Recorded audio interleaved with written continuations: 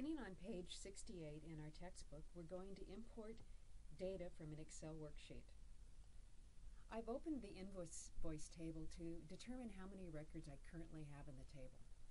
I currently have 4. In order to start the import process, I'm going to close this table.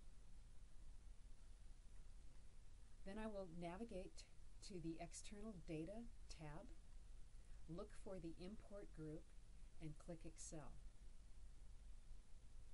When the first screen in the Get External Data Excel spreadsheet wizard opens, it will ask us to find the source of the data. In this case, the data is stored on the P drive.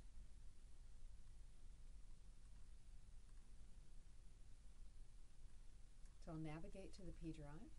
I'll navigate to the BTS folder in the P drive. I will then locate the BTS 168 Access Griggs folder. Inside of it, the Student Data folder. Inside it, the Level 01. Inside of that, Tutorials. And according to the specifications in my book, I will choose the Invoices spreadsheet, and I will click Open. This returns us to the screen, the import screen, and I make decisions here about, do I want to import the data as a new table? Do I want to append this data to an existing table? Or do I simply want to link to the table? Our instructions on page 69, steps 7 and 8, tell us that we want to append this data to an existing table. So I would click the option to append a copy of the records to the table, click the drop-down box, and ensure that I select the proper table. In this case, it's TBL invoice _ your initials. I'll select it and I'll click OK.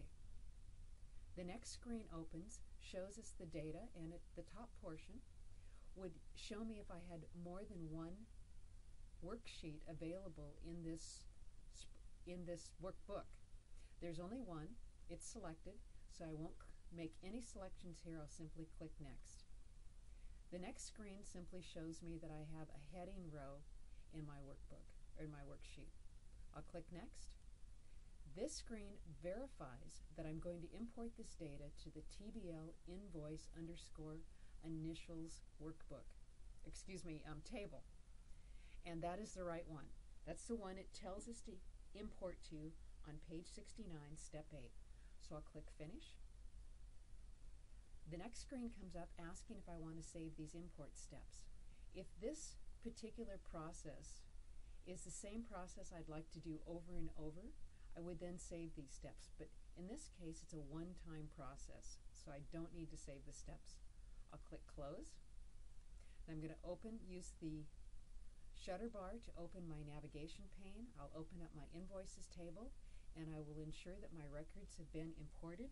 I see now that I have 176 records in my table, and if you look at page AC71 in your textbook, you'll see that that matches the number of records that is shown in figure 2-28.